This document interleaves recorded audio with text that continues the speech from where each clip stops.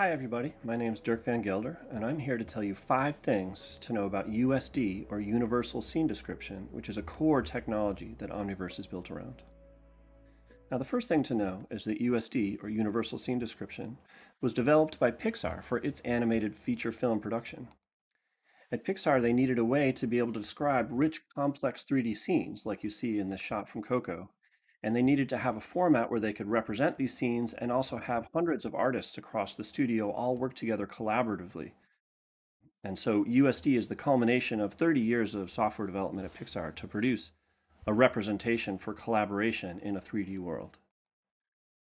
Now, it was written to be a foundational library that was used as a basis to build other things on top of. So here you see Pixar's Presto animation system, here used to create the fur for the raccoon in Incredibles 2, or here showing the animation interface that was used in Finding Dory. So it was written to be a thing that you build other applications upon, and that is what we thought was particularly interesting and useful for us in Omniverse. So something to know is that number 2 is that USD is an open source standard with wide industry adoption. In 2016, Pixar released USD as an open source package. Here we see a demonstration from the day it was open sourced, and we're seeing 3D content from the movie Finding Dory, but it's being played back within a software called USD View that is completely free. All of the software that you're looking at is open sourced by Pixar. And the code is available on GitHub, which is a website for developers. So if any developer wants it, they can just go ahead and grab this code and use it. Now, because it's open and free, and because it's an excellent representational medium for three-dimensional scenes, a number of other companies in the industry are adopting it. We're seeing wide industry adoption. So here, Autodesk, this is an example from their Maya package, is integrating USD. You have examples like this from Side Effects. They've written a Solaris interface within Houdini, which is excellent and uses USD. You have companies like Epic with their Unreal 4 engine has a USD integration. So adoption across a number of different places. Here, finally, we see Apple. This is a video from one of their developer conferences in 2019 talking about why they chose USD as a representation for their augmented and virtual reality scenes that they have on their Macs and on their iPhones. Now, USD has a lot of features inside of it that Pixar developed in order to represent their scene. Here's a set of features that was within USD that Apple thought was advantageous and why they built their software upon it. Now, another thing to note is that Omniverse is the first application to be built entirely around USD. This is not a format for import and export.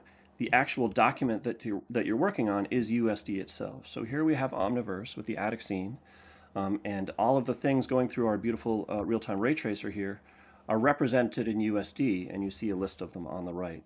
So you can change properties within them, like changing the lighting, or you can move this horse. And as you see on the bottom right there, as I move that horse, a value in the USD is changing. So the document is USD, and that is something that is a first with Omniverse, and we think is pretty cool.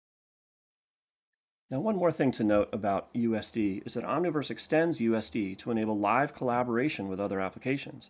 Because USD is a great way to define three-dimensional worlds and a standard way to do that, we can use that standardization to enable our connector tools to be able to integrate Omniverse with other things. In this example, we see the tools Rhino 3D, 3D Studio Max, and Revit, and you want to be able to have those things communicate live with something like Omniverse. So here Omniverse is showing real-time ray tracing. This is something, frankly, we do better than anybody else. So if you want to have your artist, while they work in their 3D tool, be able to see their result in real-time ray tracing, you can do it with Omniverse. As you see here, where an artist is modeling with Rhino 3D and seeing the lighting change in their model in Omniverse. Here in 3D Studio Max, you see buildings going up on the block, and you see the lighting change within Omniverse as you look at it. So this live collaboration is something that is new with Omniverse. Here you see Revit placing tables around this room, and you can see the lighting change in Omniverse live as you work, and that is enabled by our use of Universal Scene Description. Now finally, USD enables complex asset structures that are shared between tools, just as Pixar needed to do to have its hundreds of artists be able to create these rich, complex three-dimensional worlds. NVIDIA does this as well. So you see these assets that were created within Omniverse using universal scene description. This is our headquarters in Santa Clara.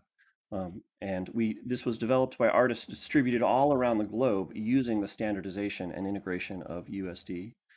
Here are some other models that you see. Again, all of this was modeled in USD by artists distributed around the world, and then run through our real-time ray tracer to display these images. So I hope we've given you some understanding of what universal scene description is and why it's important to your use of Omniverse. I hope you've signed up for our open beta program and enjoy using Omniverse. Thank you very much.